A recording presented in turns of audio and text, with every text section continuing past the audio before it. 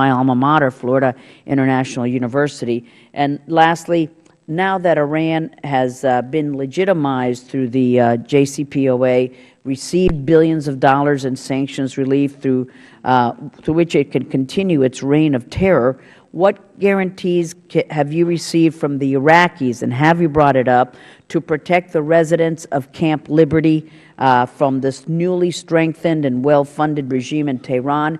You can give me a written response on that. Will we be providing aerial protection, which is what the residents want now, to the Camp Liberty residents, and are we going to continue to put T-walls in place or not? But if you could ask the question about what we're doing to prevent a massacre, an airdrop, humanitarian supplies, and the role of Russia. Thank you, sir. Thank you, Ms. Russell. I want to thank you in particular for your cooperation on the very difficult issue of the Iraqi Jewish archives.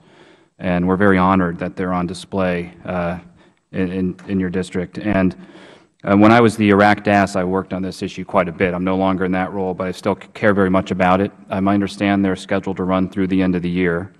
And let me take that back to the State Department and get you a very detailed answer on that question. And also on the MEK, that's something I also continue to follow quite closely. We've made some progress in getting those folks out of Iraq, many of them going to Albania, but I also get you a written answer on that. On the question of the humanitarian situation in Syria, I'll just repeat